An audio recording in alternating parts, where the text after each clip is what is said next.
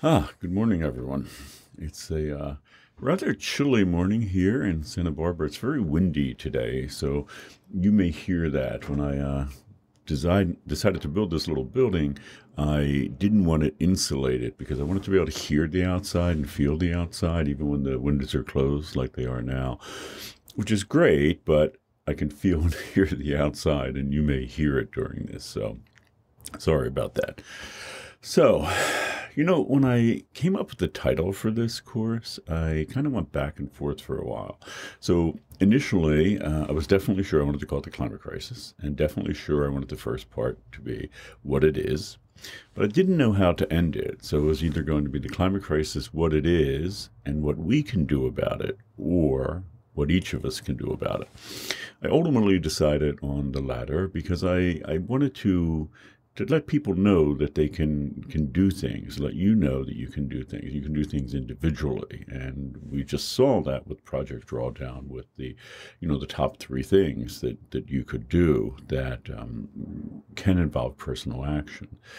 But it's also clear, hopefully now, that we can't do this individually. We have to do this alone. This is a challenge that humanity is facing together regarding the entire globe. It's not like some of the environmental challenges that we had a generation or two ago, where it was specific problems like a factory is emitting pollution. You can focus right on that factory. We call that point source pollution. You can focus on the source of it, pinpoint it and focus on it. This is everywhere. It's involving all of humanity.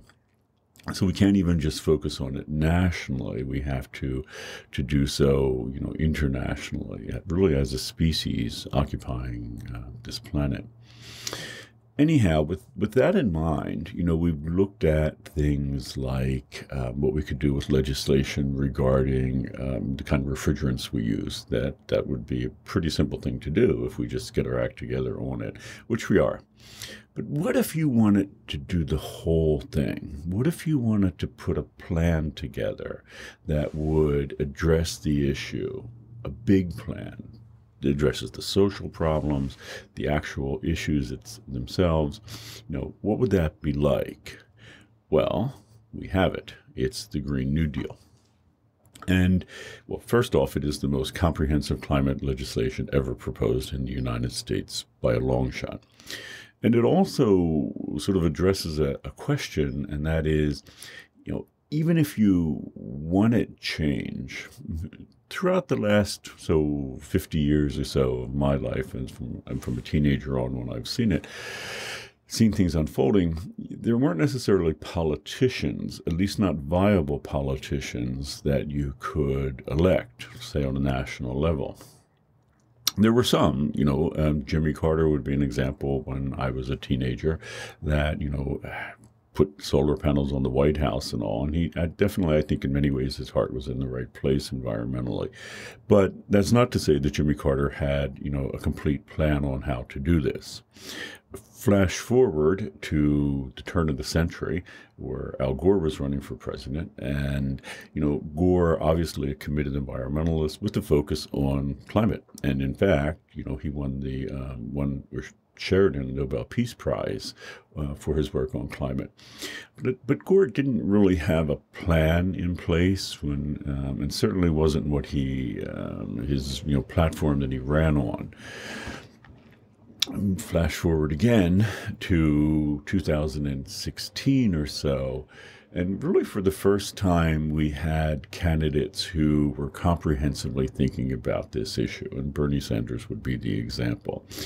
And Sanders, didn't fully have it formed, but move forward again to 2018, to the midterm elections, when a young campaign worker who had been working on the Bernie Sanders campaign, and when Sanders did not get elected president, could have just been crestfallen and forgotten about the whole thing. But instead, she ran for Congress, and there's a museum at least there was, as part of an exhibit in New York, who had AOC's shoes on display. And what that's all about is she went door to door asking people to vote for her in her precincts, the Bronx, and in the process wore holes in her shoes. And it I don't, it seems to me like as good as any, and in fact, a wonderful example of, what determination can do. And it really is astonishing what she was able to do, because we'll talk about AOC as we get into this deep dive. But what she did was to put together, she didn't put the Green New Deal legislation that we've seen together all by herself, and it certainly did exist before her in different forms from different groups. But AOC really is responsible, I think, and became sort of the person most associated with spearheading this proposal, and has taken the most heat for it. But the important point is, if you want change, if we want change, there are now politicians waiting in the wings, waiting to be elected, who are willing to do that change. And actually, in the case of Bernie Sanders and all, a viable presidential candidate who, is putting climate at the very forefront, and all the other issues, which we're going to talk about in a moment, that are related to it that we need to think about, things like social justice issues and healthcare and all that.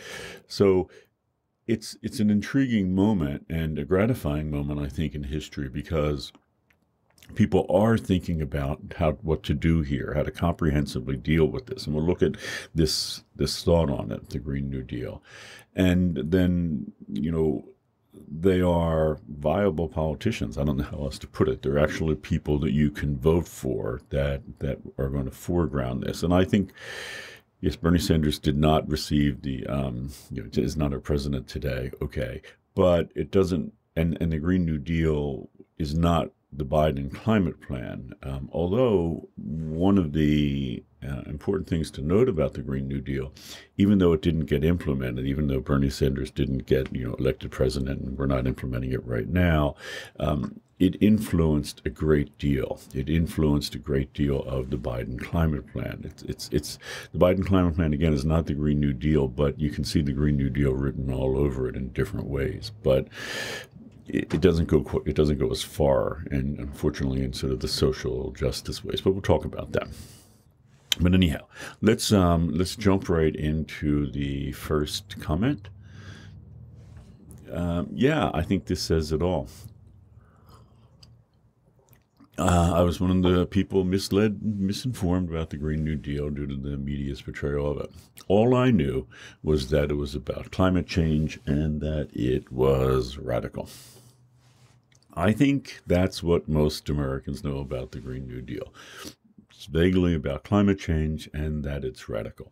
When I say that, I mean people on sort of both sides of the political divide. So certainly a certain kind of media like Fox News is represented as being really radical, and many politicians, including, I quoted from Donald Trump's former Twitter account, certainly argued that it was. But people who, are on the other side, people who are more liberal, but, see it that way too, sometimes. In other words, see it as, well, yeah, it's a good idea, but it's this really radical thing, or it's really a radical thing. So even sort of moderate, Democrats might have trouble getting on board for it.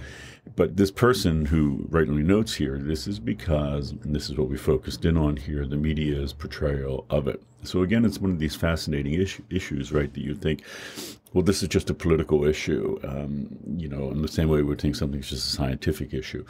But the way it's communicated, the portrayal of it, and that's why, discourse, which is about, reading, basically, how this is portrayed is absolutely huge. And it has been successfully misportrayed to the American public so that most people just aren't even aware of it. Which is why I did the logical thing and gave it to you to read, because, it takes 15 minutes to read. And, you now know what is actually in it, which is just so, essential here. Okay, so let's jump back and scroll down. Yeah. Um, Seemed confusing, but this person writing notes two major parts: what we need to do to solve the climate crisis and how the American people will be protected. Looked at like this, makes it seem much more simple and doable. Yeah, so let me repeat that. What we need to do to solve the climate crisis and how the American people will be protected.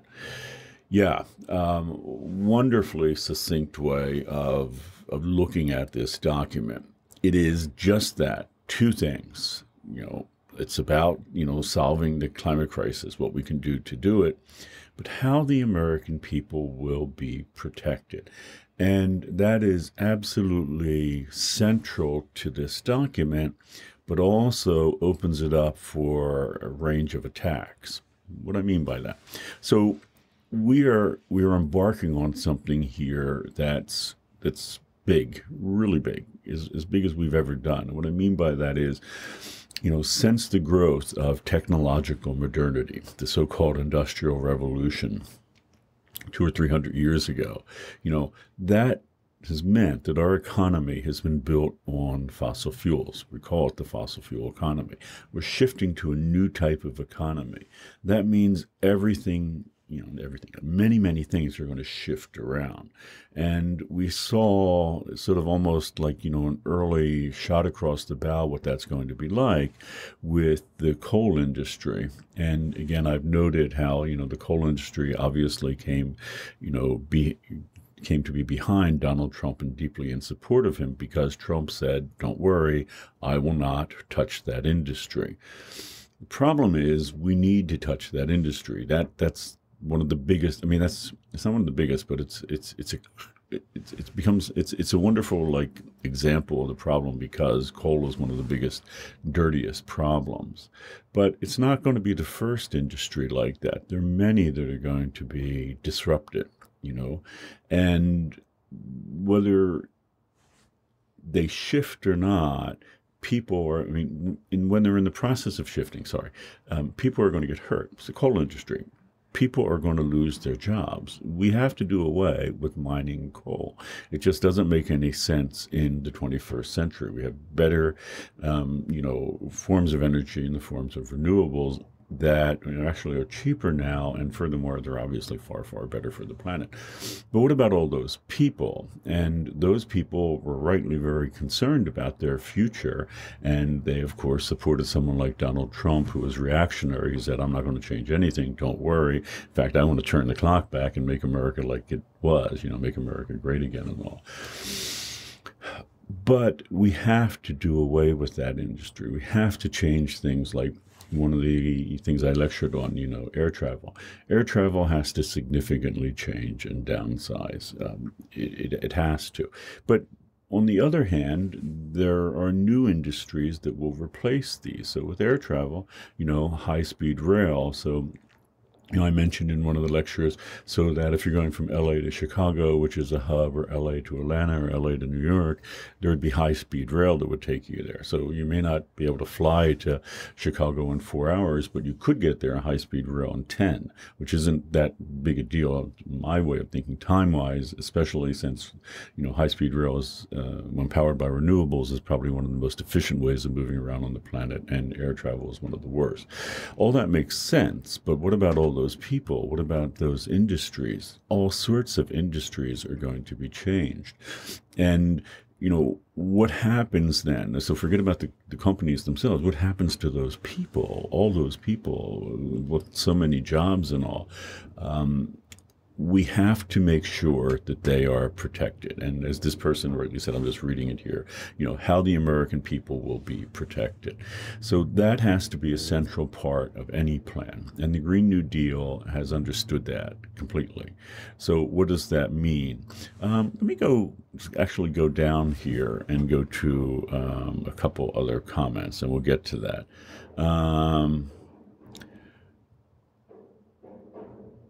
First, let me get to this one, and then we're going to get into what that. Well, actually, sorry, I'm I'm scatterbrained this morning.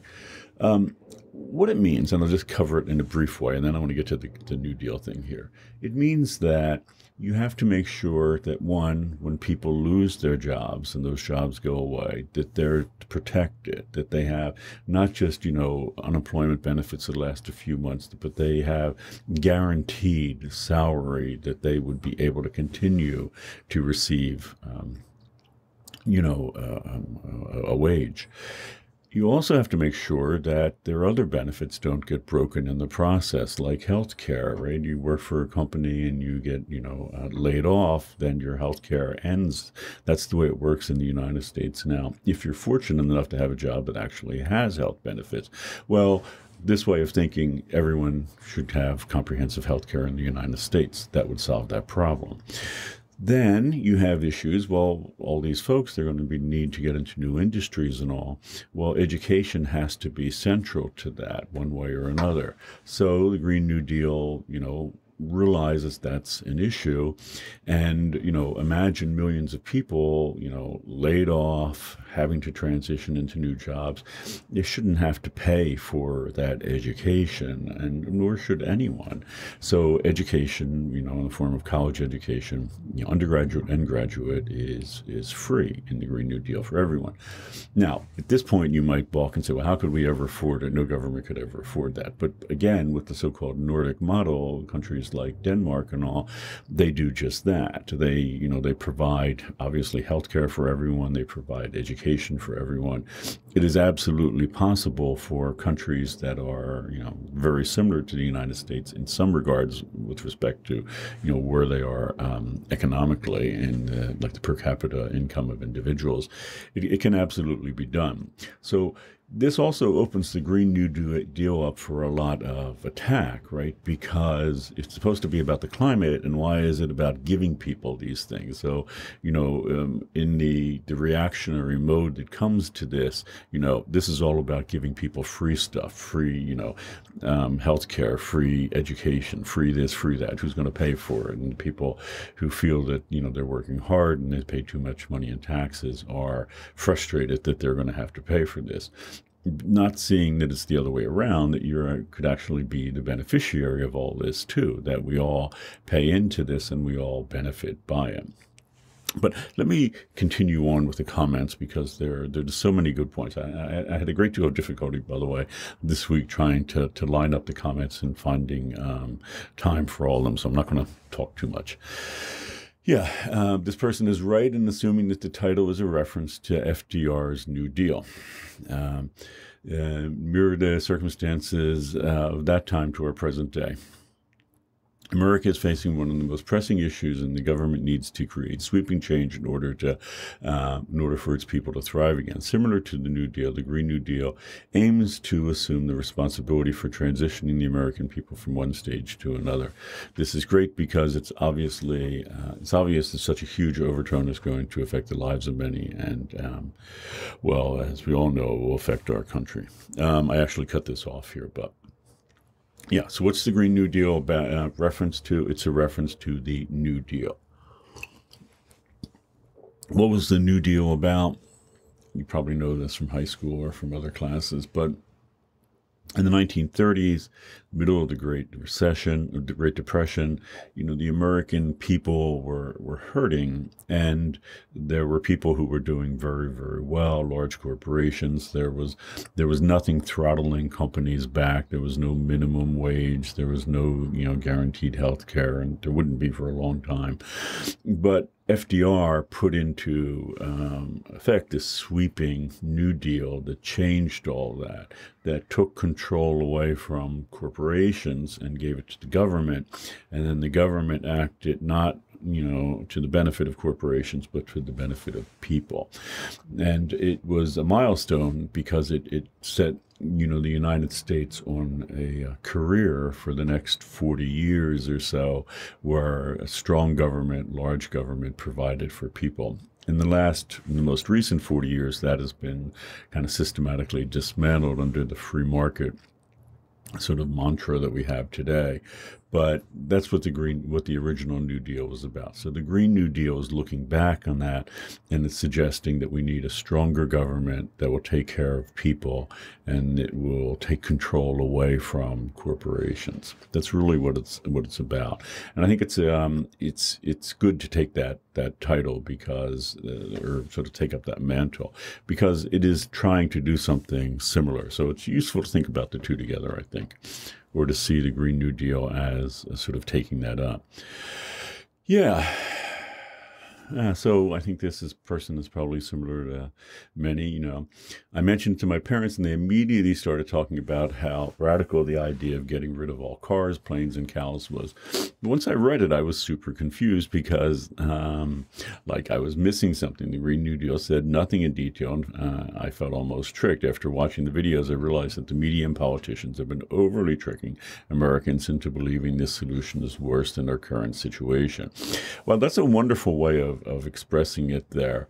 The idea that the solution is worse than the current situation. And I think that's absolutely right, what people are told, which takes attention away from the current situation, which is obviously very bad. Platforms only talk about the negative effects of the Green New Deal, leaving passionate activists to sound like they are crazy.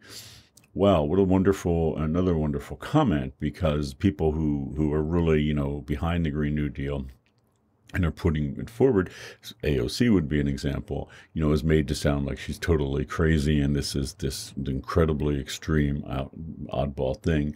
And because they are so outnumbered, the voice of reason is being trampled by climate deniers and those who are desperate to continue business as usual.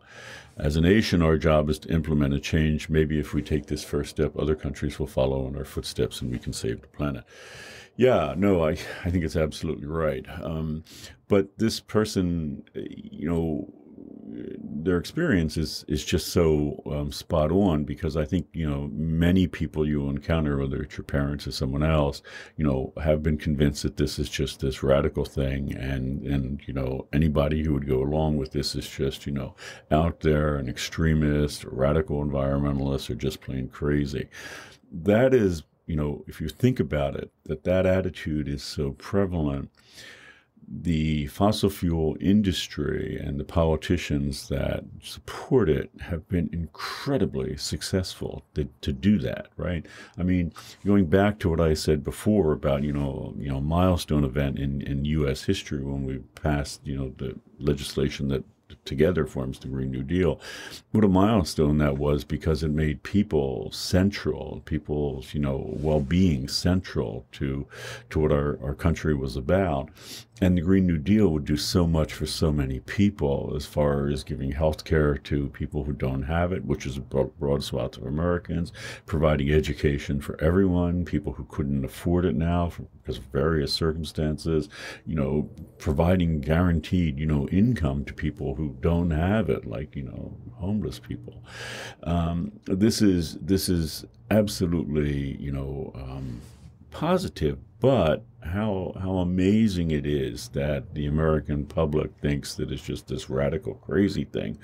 And that's not even addressing the central idea of it, is this is going to address the climate crisis, what we've been working at all term. What do we need to do to address the climate crisis? Yeah, we can all, stop eating beef, but that's not going to be enough. And hey, we're not going to convince most Americans to stop eating beef just like that. We need something else. We need a bigger, thing here. We need a plan. We need a plan that can do this, and we need politicians who are ready to, enact it and think it through. And that's what this is.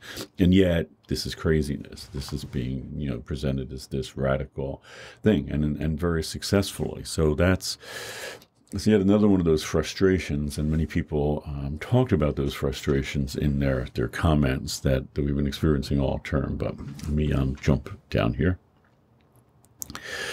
Yep. This person is currently in Texas, experiencing an energy crisis during an unexpected winter storm. Half of my city is without power, many without hot water, and now with the drinking water boil notice. So don't drink your water unless you boil it first, but there's no electricity to boil your water. It's a problem. And there was no policy put in place to protect our homeless neighbors. The government was aware of the issue this storm would bring before the public was aware of it. Yeah, so, wow. This is an interesting event that's happening right now in Texas, and that's actually a very harsh way to put it. It's a horrible event. I mean, it's absolutely horrible, and many people are suffering, and people have died, and it is very unfortunate. What's striking about it, if you've followed the media coverage, well, it depends on what media you're following. So if you follow Fox News, and I do, for example, they've made much of the governor of Texas blaming specifically the Green New Deal for this.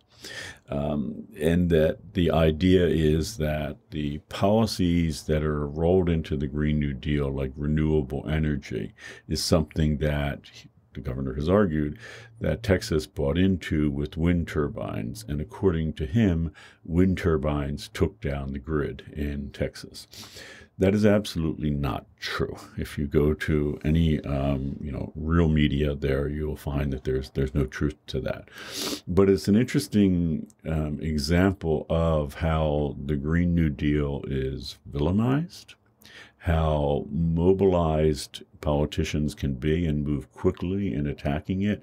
So, how in the world, did this the Green New Deal become the villain here? And the problem, and the Green New Deal has never been enacted and is not going to be enacted because, the president we have isn't fully behind it.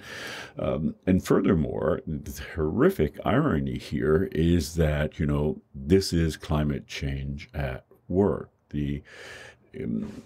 As we know, climate change is just not a warming globe. It can be, weather patterns that are altered significantly in things like hurricanes, and also things like patterns that would bring this sort of freezing cold in.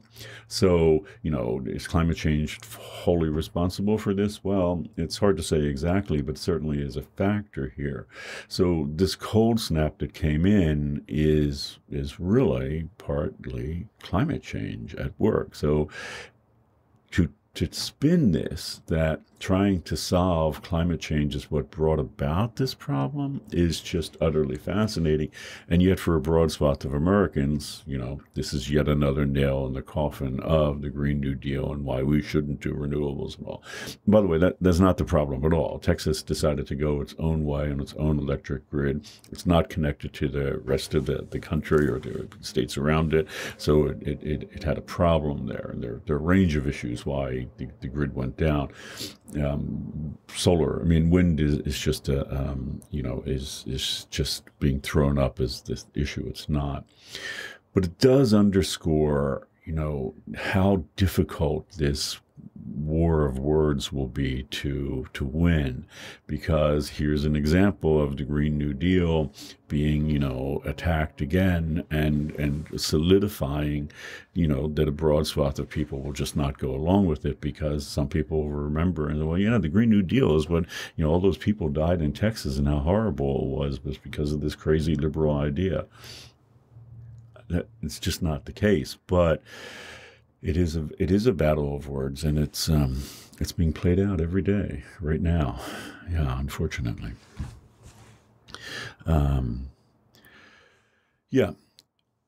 By doing what the Green New Deal does or proposes, spending and revolutionizing infrastructure, it's possible to create millions. And this person is quoting from the Green New Deal, of good, high-wage jobs to provide security for all of us in the U.S. It is crucial that these jobs provide equal pay for everyone, regardless of race, class, gender, citizenship, and physical aptitude. Moreover, the Green New Deal will give Americans the right to a living wage, welfare services, adequate and affordable housing, quality education, health care, all of which will help mitigate the fears that customarily accompany periods of significant change. These efforts will create healthy, sustainable, inclusive communities that are ready and willing to adapt to major policy reforms. Wow, another good, so this is why I do the deep dives, because, people say things better than I would. This is absolutely right. So okay, let's break it down. First, here you hear again and again and again, we can't afford the Green New Deal. It's too expensive. It's going to cost trillions of dollars and all. How could we possibly afford it? And we addressed this back with Project Drawdown when we saw that, yes, it will cost $1 billion or more to, put all the wind turbines in that we need in this country. And $1 trillion is a lot of money, but we will save trillions and trillions of dollars in the long run. Similarly, there are going to be millions and millions of jobs lost. And if you just focus on that, it's going to cost trillions of dollars and we're going to lose millions of jobs, you'll say, well, who would ever want this? Well, but we save trillions in the process and millions of jobs will be lost, like coal mining jobs, but millions of new jobs. And to quote, this person is quoting the Green New Deal, so this is a Green New Deal, good high-wage jobs to provide security for all of those in the U.S. That's the idea here. So, someone's got to build all those wind turbines. Someone has to erect them. Someone has to do maintenance on them. You may be in the air travel industry and, that is phasing out, but high-speed rail is there. Someone is going to need to build that and to run it and all. So these jobs will happen, but new jobs will come along, but better jobs, because with the way the Green New Deal is proposed here, that will, as this person knows, provide equal pay for everyone regardless of race, class, gender, citizenship. So that and it will be a living wage, right? And the very thing that's being debated right now. It is, again, such an interesting moment in history. Should we increase the minimum wage above, $7.25 an hour? That, too, is being fought out as a battle of words, because people argue, well, that's going to cost millions of dollars if you do that. I mean, millions of jobs if you do that. Why? Well, because, companies that, won't be able to afford to pay their higher salary, they're going to have to go out of business. All those people are going to lose their jobs. That's the argument. That's what's being sold. But the fact is, people in America need to make more money, and some jobs will be lost, but then there will be other jobs. But that's why something like the Green New Deal is so important, because it puts in place a social, safety net to help people who would be harmed. So let's say the Green New Deal is enacted. You can imagine that, fantasize for a moment. And there's, legislation to increase the cost of the minimum wage then. Well, the same argument could be made, well, jobs will be lost, if it's going from like 15 to something new, like 25 or something. Well, yes, that's probably true, but everyone is guaranteed, that they will continue to be paid by the government, so that even if you're momentarily, for a short period of time, lose your job, it's okay. You don't have to worry. Now the idea is, you would have to worry. Yeah. Go back to this comment again, down here. The Green New Deal will give Americans the right to a living wage, all sorts of social welfare services, adequate and affordable housing, quality education, and health care.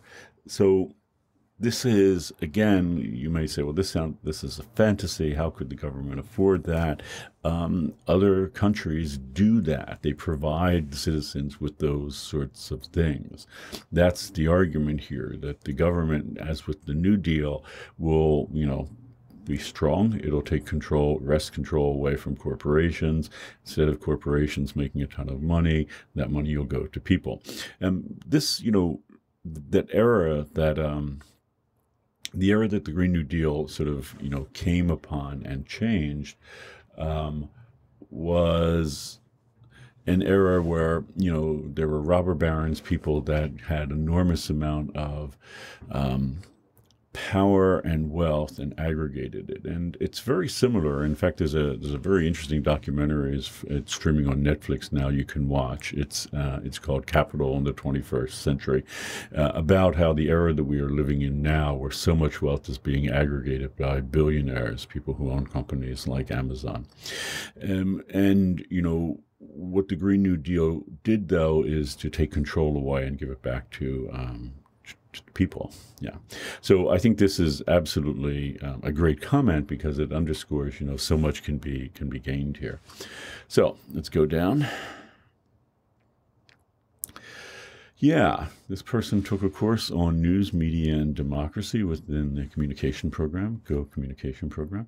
We learned how the media relies on sensationalism and is not fulfilling its responsibility to our democracy.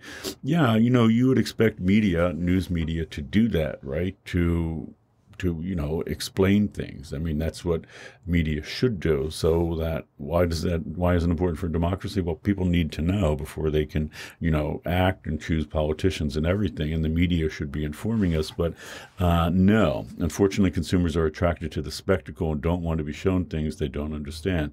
So rather than teaching voters about the details of policies and issues, the media dumb down the message and relies on partisanship to tell voters how to feel about a policy. In this class, we discussed tactical framing by the media in great detail. It's a strategic move by the media to attract viewers and to make it more difficult for people to form educated opinion. Tactical framing doesn't care for the capacity to solve the problem, only the political debate, the previously mentioned spectacle. So while the media, we would hope, would be summarizing relevant issues on behalf of its citizens so they can form opinions on their own. By the way, again, why do I have to even come to class? I should just, put all these in a list and give them to you because people are saying things better than I would. Yes, they should summarize relevant events on behalf of the citizens so they can form, opinions on their own and act politically. They often complicate the narrative and make voters more cynical about politics and its ability to get anything done. In this way, rather than educating voters, the media serves as a tool for polarization. Yeah, I will let you read the rest of that. But yeah. It's again interesting, right? If this is a battle of words, and you have combatants here like the fossil fuel industry and beef industry and all, it's also worth noting and thinking about the role that media has here, because we have a free press, and you would hope a free press would be able to cover this adequately. And yet that's not where we are now. What this person notes, the spectacle, these combatants here. Media, in some ways, when you watch shows and you see people sitting around a desk, yelling and all, I mean, it's like reality TV. It thrives on that sort of combativeness, the spectacle of it. Why people watch reality TV? Because it's pitting people against each other, and that's what attracts viewers, and that's what the media has done. It's played into that. And it's unfortunate because, as we've seen with, the Vox little short documentary on tactical framing, it has taken away all attention from the actual issue. It has framed it as something else. It has done so tactically, and it has framed it as about communism or socialism rather than about everything that we've been talking about here. So I've been addressing the Green New Deal because you've read it and you know about it, and we can talk about things that it wants to do, like provide comprehensive health care for everyone. But most people don't know that. As the opening person noted, they knew very little about the Green New Deal other than it was about the climate and it was radical. And then someone, of course, in the other comment noted that, their parents just thought it was this radical, crazy idea. Why do we think that, though? Because it's not what this thing is about. This is not about hurting people. This is about helping people, helping everyone in America. Well, that's not our fault necessarily, because media has, the media that most people watch for news to become informed, to make decisions, is not doing its role anymore. And that's very unfortunate to think about, because as this thing is being played out as a battle of words, media is not helping things. It's only making it worse. But let me continue. This person I brought another part in here. So this was the third documentary or short film I had you watch, The Message from the Future with AOC. Made me feel slightly emotional. I loved how the story ended with people uniting to protect the environment and work toward a more equitable and sustainable future. However, it felt all too hopeful. As we've seen, Republicans and moderate Democrats have given strong pushback against the Green New Deal. So while it was temporary bliss watching AOC's vision, as soon as the video ended, I was struck by the reality that this will never be the reality. Yeah. Well, great point. I mean, certainly that's a very inspiring video, and other people, we're going to talk about AOC in a minute with some other comments, certainly drew attention to that. And it is AOC imagining the future, of course, and imagining what we did or what we didn't do. But in her case, it's what we did. And I'm going to be a little spoiler for the end of the class, because I'm going to tell you that on the final week, you're going to be asked to do a somewhat longer comment. So you'll only be doing one comment that week. Probably, yeah. I have to work out the details with the TAs, but probably just one comment that week. But it is going to be... What I'm going to ask you to do is imagine yourself in the future the way AOC did. Specifically, I'm going to ask you to imagine yourself my age in the future, 60 years old, and what we did to, correct this. So the course, again, is titled The Climate Crisis, What It Is and What Each of Us Can Do About It. That project is The Climate Crisis, What It Is and What We Did About It. And I want you to think about it in the future. And maybe you will be ultimately entirely pessimistic that we didn't do anything and the world is just, in a very bad state, or that we began to take action now and what that was able to do. And that's what AOC does. But as this person rightly noted, there's such strong pushback here. And given this person's the part of this person's comment that we just went over, that, there's so many things aligned against this to keep this from happening. And fossil fuel interests and their politicians have, portrayed this as just a radical, crazy communist idea. And it's difficult. I mean, it's very... potent. It would be difficult enough to do this. I mean, let's just say, fantasize. Everyone, in the U.S. or a great majority of people got behind the Green New Deal. We said, let's do this. It's still going to be incredibly difficult. All this, upheaval, the shifting around of jobs and all. I mean, it would be very difficult. But the fact is, we're going to be fighting this the whole way, and I'm sure that, when, if it was implemented, when all that upheaval was happening, there are going to be plenty of naysayers saying that this is the wrong thing, we've done it, and we have to stop and go back, So it is frustrating, but I do think ultimately that, that video is something to think about, that, it's not that we should do this and all, but we have to do this. In other words, there's no option here. It's not like we could say, well, life is okay now, and let's just stay with it the way it is. Even though this idea, this Green New Deal could make life better for everyone, let's just stay with the status quo because it's not so bad. Well, it is getting bad and is going to get worse for the planet. So we have to do something. And again, here we have the first comprehensive plan ever proposed in the United States, and politicians who would bring it about if we vote them in. But okay, let's jump down. Yeah, person didn't realize, how little I actually knew about the Green New Deal.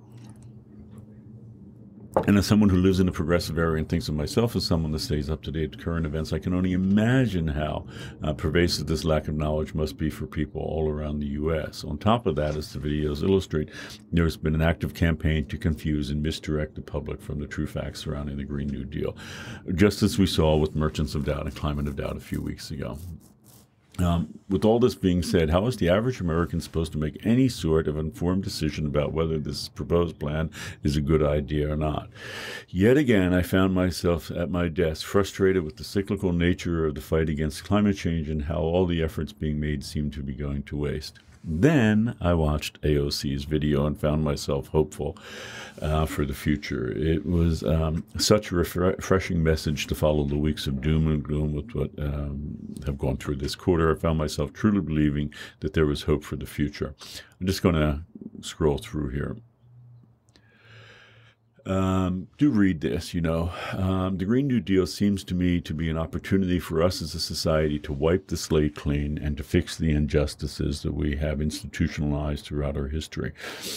Not just those involving the climate, but those involving social and economic injustices as well. With such an amazing opportunity presented to us, it only seems foolish to turn our heads the other way. Wow. Yeah. Again,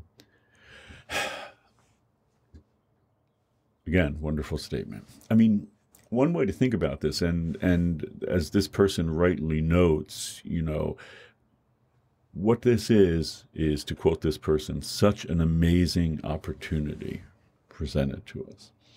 So there are kind of two ways of looking at history, right, or our place in it.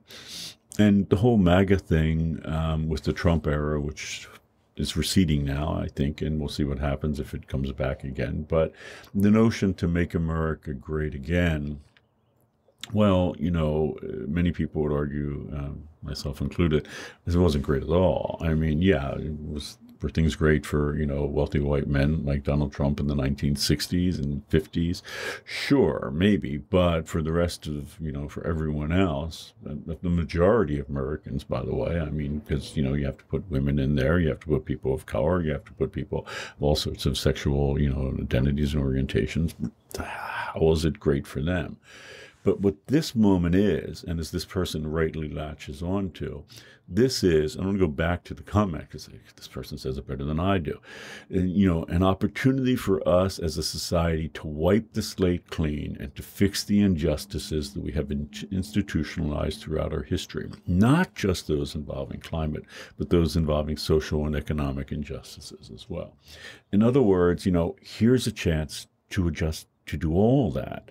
We have all these social justice problems. They're huge in the United States. I mean, Black Lives Matter, and a range of other issues, are now, pushed into the, popular imagination in a way that they haven't really been before. I mean, we've dealt with issues like race in the United States from not just, this moment in time, but civil rights movement and the whole issue of the Civil War and all.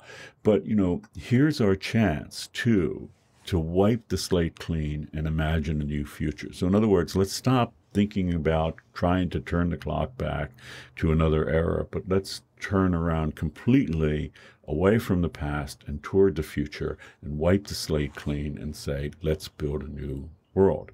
And that's what the Green New Deal is doing. We need to do this anyhow because the climate is a problem that cannot get resolved unless we make profound cultural and social changes, which is what this course is about.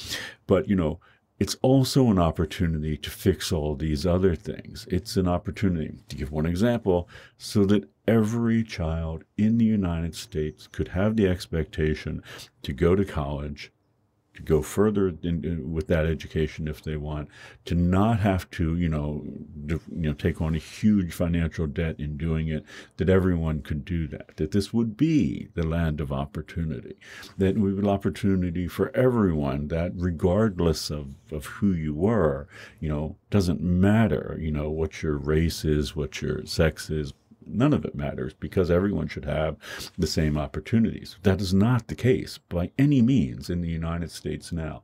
You can't turn the clock back because it's never been the case, but we could make it in the future. And that's what is so encouraging about this idea, is that it is a redrawing of the future in a way that is not just better for the planet, which is why we have to do it, but better for everyone here.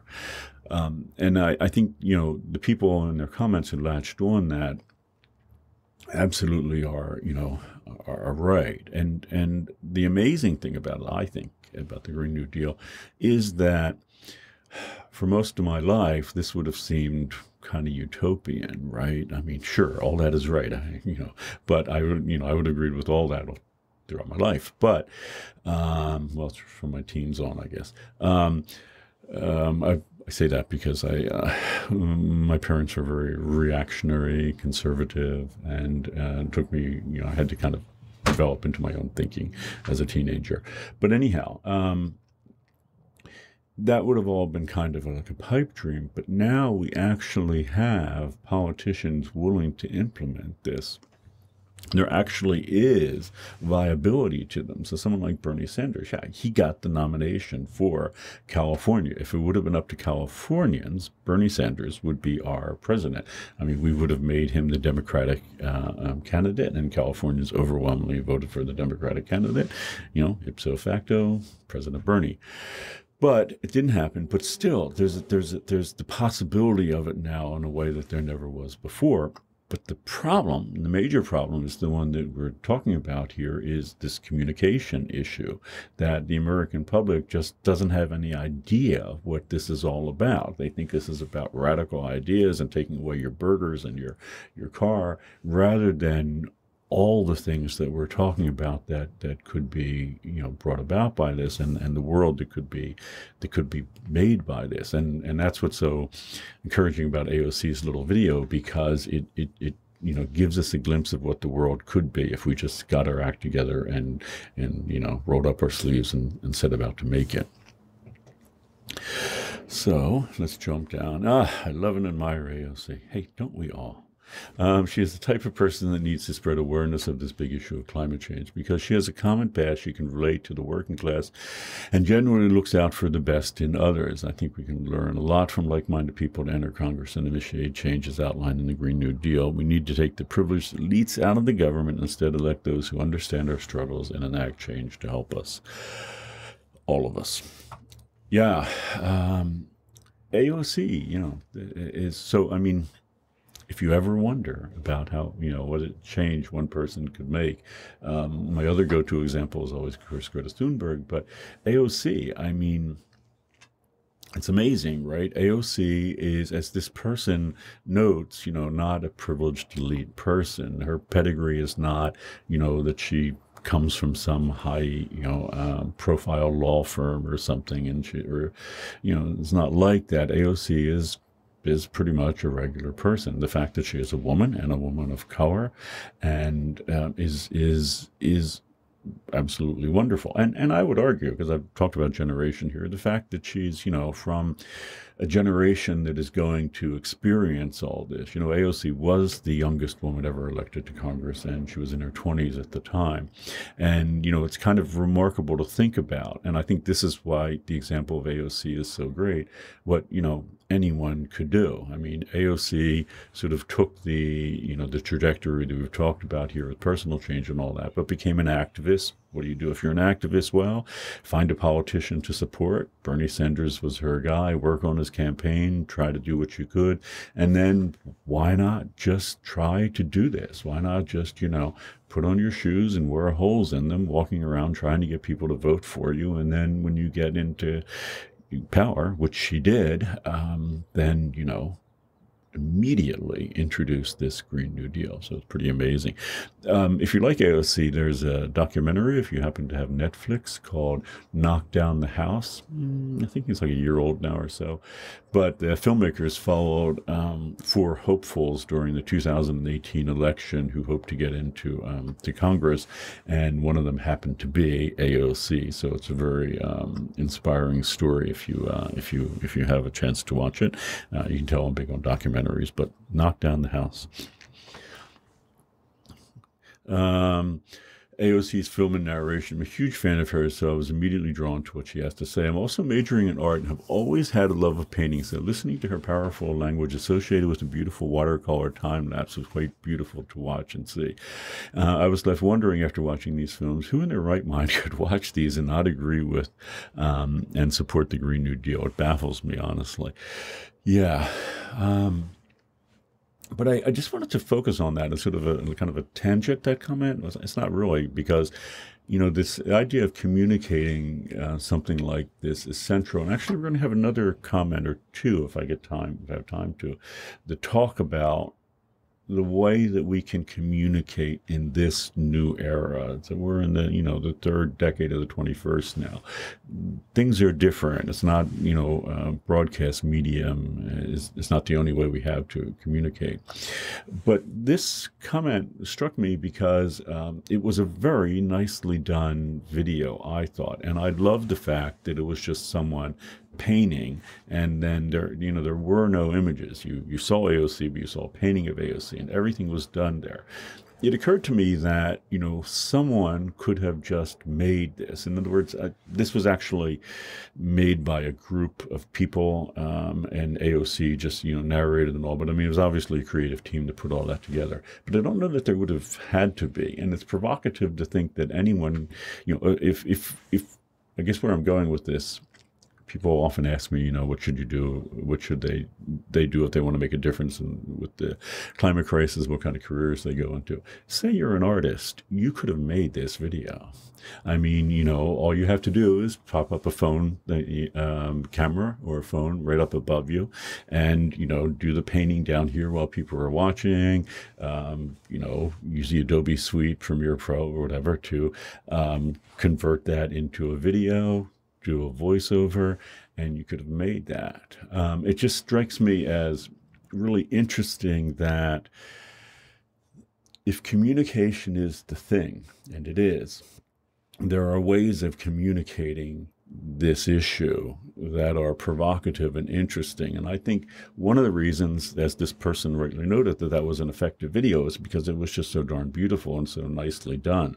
And I thought it was intriguing that, again, it was just the work of an artist, basically. Of course, you had to have a message to get out there, but it's intriguing to think that. And I guess when I get to the other comment, I'll burrow into this a little more, but it's intriguing to think about that anybody now can communicate by way of new media, things like YouTube and TikTok and podcasts, so that you might think about that. So I guess I'm suggesting that you might think about doing something like this yourself, if, for example, you're an artist. Yep. It's good to see young, impactful politicians in Congress who genuinely care about the environment and not their own agenda or money. AOC's statement that we should commit to universal rights like healthcare and meaningful work for all resonated. Yeah, so it is interesting to think about this notion, politicians who care not about their agenda or money. That, of course, is the problem, right? That if you want to get reelected, you need to have incredible amounts of money nowadays, because that's the way it works. And the people willing to bankroll you are like large corporations, and then, you have sort of a debt to pay. Or, you could break free and decide not to act in the benefit of fossil fuel industry if they financed you, but then they wouldn't give you money next time around. So someone like AOC, the way her campaign is done, and Bernie Sanders is the best example of this, and I think I may have mentioned it before. Bernie Sanders didn't take any money from large corporations at all. It was just all crowdfunded by people sending in, $20 here and there. And AOC is, of course, and actually in that little video suggested that, central to all this is campaign reform, so that we can have politicians in there like AOC who aren't interested in, corporate funding, but are interested in, her constituents, the people who she's there to represent, because that's what it is. It's the House of Representatives. It's those, people who are representing us. Yeah. So great point. Take action will cause pain. Really sums up the Green New Deal. I've really enjoyed the videos this week for the reason that they took something that so many people talk about, but so few people truly understand and put in terms that the general public comprehend. So again, that's just another little underscore. Those two Vox videos, and I could have given you a number of different ones, but I thought they were very useful because they did such a good job of communicating. I'm glad this person agreed. Cluster video shows how small changes will not suffice, and that the reversal of climate crisis will not be an easy feat. It is not going to be small things. It has to be big. There will be lost jobs and panic, but there are solutions. The Green New Deal proposes jobs for those who will lose them due to the halt of the fossil fuel use. It also suggests affordable housing, high-quality free health care. The Green New Deal recognizes that the citizens with the greatest barriers to overcome will be the ones who will suffer the most from the changes proposed in the Green New Deal. This recognition led to the protection of all lower class and income families in the Green New Deal. It won't just protect the coal miners and fossil fuel industry worker. It will protect all those who are losing essentials for living in the effort to halt climate crisis. What a wonderful statement again. And the whole issue of like the people who are going to suffer most on a planetary level are people who have done very little. I keep mentioning the 3 billion people that only put 5% of greenhouse gases up there. But people in the United States are going to suffer too. And these are not, the people who have huge, stock portfolios and all that. But these are people who don't have a lot to begin with. And that's why these protections have to be put in place. That's what the original New Deal was about. Americans were hurting. Millions were unemployed during the Great Depression. How were those people going to be taken care of? The notion that FDR was so behind was that the government has to take that job. The government is about us. It's about protecting us when things are going well and things aren't going well, and that's the idea behind it. And this person rightly knows this will lead to the protection of all lower class and income families. It has to protect everyone, and it's interesting to think about because the Green New Deal is, people who rail against it say it's going to hurt people, but at core, it's about protecting people. That's what it's about. And it's about giving people better lives, not taking away. And, this whole tactical framing has been very good at suggesting that it's going to take away, but it's not. It's about protecting and giving and improving. So, okay. Yeah, when I was much younger, I read 2 books that take a deep look at the infrastructure that deliver bananas and tomatoes. The one was Tomatoland. These 2 pieces shine a light on people who pick these plants, the places they are produced and how things come about. Younger me was inspired in a way. I wanted to be a food scientist, someone who could work to create better foods and influence the way the consumption was expressed in the U.S. I wanted to be a person who changed the horrible conditions brought about by the corporations who produce food. As time went on, I became more cynical and realized how lofty those ambitions were, and I lost the spark that inspired me to pine for a better world. All that being said, AOC is working to reignite that flame. Through her actions and words, we are beginning to see a seismic shift in the very foundation of our society, that our society rests on. She is encouraging young people all around the country to be the change that they want to see in the world, echoing a phrase often attributed to Gandhi there, be the change that you want to see in the world. These tangible steps are awesome to see, and I hope that she continues to gain seniority so that we can see the movement that she helped blossom into a full-fledged revolution. She will continue to gain influence and seniority. Let's hope. Let's see. How old will she be at the next election? She would be 35 when she would be 35 years old at the time of what could be her inauguration if she decided to, run for president, taking over as the youngest president in U.S. history. Who knows? This person's right. But also, I wouldn't be discouraged. So this person noted the book Tomatoland started off, which is by Barry Estabrook. So what that was about, it's a great book, actually, 2011. And it's about the tomato industry in Florida. And it's about the people who work there, the workers, field workers there, and the conditions under which they were working, absolutely horrible. So Estabrook takes us inside of that industry, and it's one of those incredibly depressing things because, as Estabrook rightly notes, if you look at the definition of what constitutes slavery, that was pretty much slavery, those conditions, in that, people were working for These are people who are undocumented, so are not working for minimum wage, and they're working for less than that, and yet they had to give what money they had back to the people they were working for housing and for food and everything. So they were getting like nothing. It was like slavery. But that was actually an encouraging end to that story, because if you catch up with Estabrook more recently, and he's done a few podcasts in the last few years. And I think he did one, NPR's Fresh Air with Terry Gross, but I could be wrong. But anyhow, he's done them, and that industry, because of that book, in part, has improved very much, because it was a scandal. It drew attention to this problem, and people said about resolving it. And is it resolved? Totally no, but it's a lot better than it was. So I mentioned this as to be a little heartening to this person, because, you could get demoralized and all, and yet that guy made a difference. And AOC is an even better example, because how big her difference is. She is absolutely making a difference. So for all the people who think that, what can I do? What can one person do? I'm not,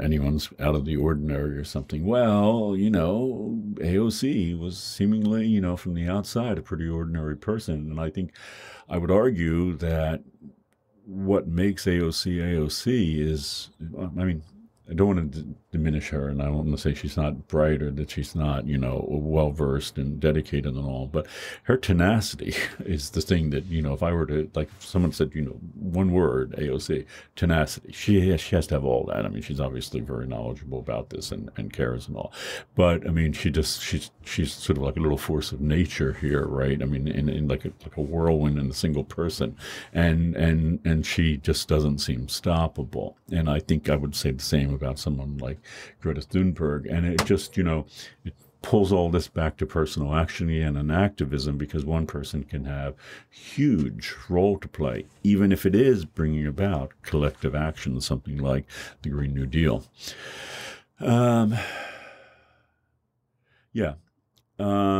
This was a comment here I wanted to actually talk about. The model of the Vox videos and the message from the video, future video, is a great example of a new way of informing people. Some of the most informative pieces of media I've seen are on YouTube, and not even ones produced by big production companies such as Fox. I've seen videos done by a single person working out of their bedroom that are very well thought out, often heavily researched, and present great analysis of social justice and political topics, such as Big Joel's videos on PragerU. Stop for a moment. I was not aware of Big Joel before this, but I watched that particular video, which is, I think, 30 minutes long or so, which is long by YouTube standards for sure, on PragerU and sort of the celebration of the billionaire class and basically of robber barons from, the turn of the last century, the 19th to 20th.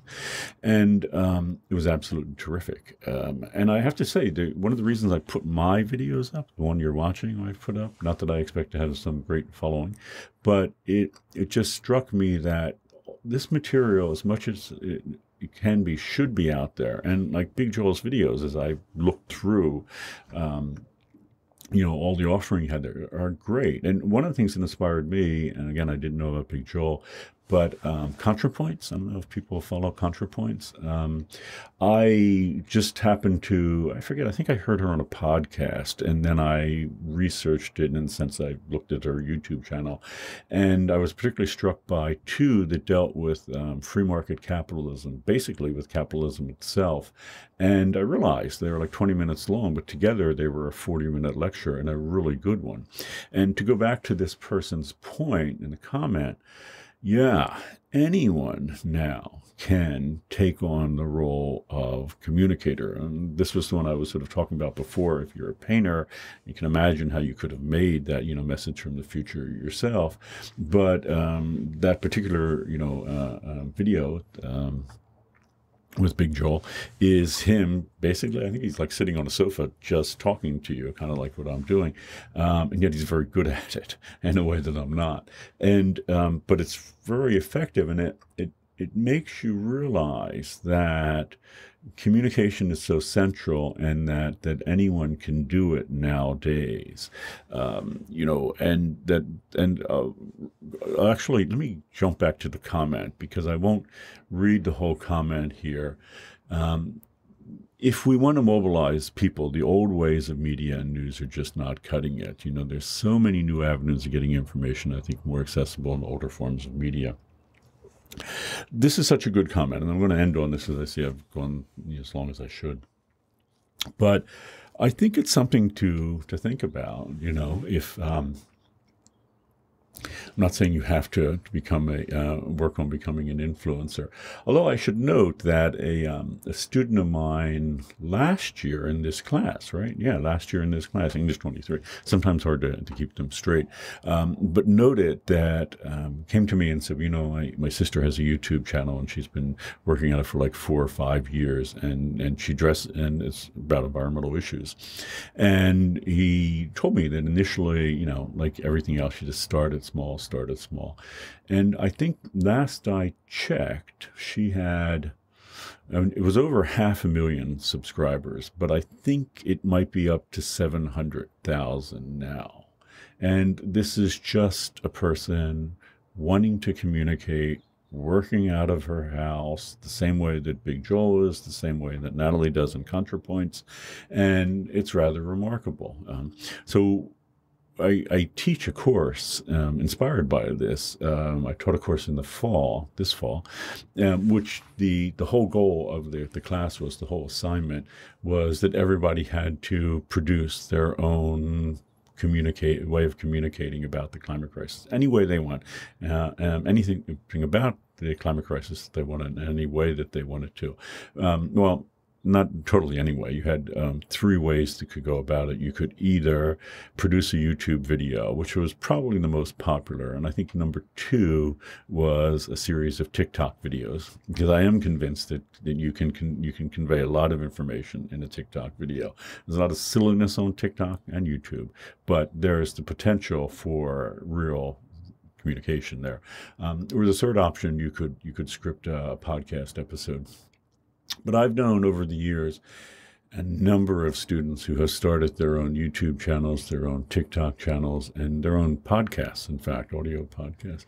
Just something to think about. I'm not saying, everybody has to do this, but I think the example of AOC, and I'll end on her example rather than the Green New Deal itself, is just so inspiring, because it's clear that I think anybody can, and I'm not saying that that AOC doesn't have a special group of talent. She really does. But I mean, yeah, I think anyone certainly in this class could make a difference. And you might say, well, how would you even go about it? And I think in another era it would have been a real challenge and all. But here, people can begin right now, which is so absolutely cool about this. And I think people like Big Joel, I have to watch more of his videos now, are a great example of how to do that. I mean, you have to think about this. He's obviously very carefully researched these things, but production values aren't really great, nor is there a lot of technical things that he does. There's some effects and all, but not a whole lot. So, okay. That's it. So the Green New Deal, now you know what it is. If you're wondering, how we can collectively do something. I didn't talk about in this little deep dive today, but about the idea, of which I won't bother to go through again, the idea of the Marshall Plan for the Earth, which is this other notion. And it's important to note that the Green New Deal is great, but it focuses just on the U.S. We really need to think globally as well. So if people are afraid that, if the Green New Deal is too radical now, imagine if we've rolled into the idea that we also have to help the rest of the planet, other countries, other people. I think that would be even more so. But as a number of people noted, the Green New Deal was a step in the right direction. Even though it didn't get implemented yet, it still influenced a lot. And I would argue that the Biden, climate plan owes much to it. And why I would argue that, Joe Biden, this is not the first time that he ran for president. And if you look at all the other times, or if you look at his, he has a very definite track record of how he's voted and the kind of things he's been backing and all. If you look at his history, climate hasn't been a big deal. That's to his credit that he realized now it absolutely has to. But clearly, in helping him formulate that was the Green New Deal. So it's absolutely important. And I mean, it's not, some people got depressed here. It didn't actually happen, but it did make a profound influence, and maybe we'll make an even more profound influence as time goes on. Okay, that's it for today, and I'll see you next time. Take care.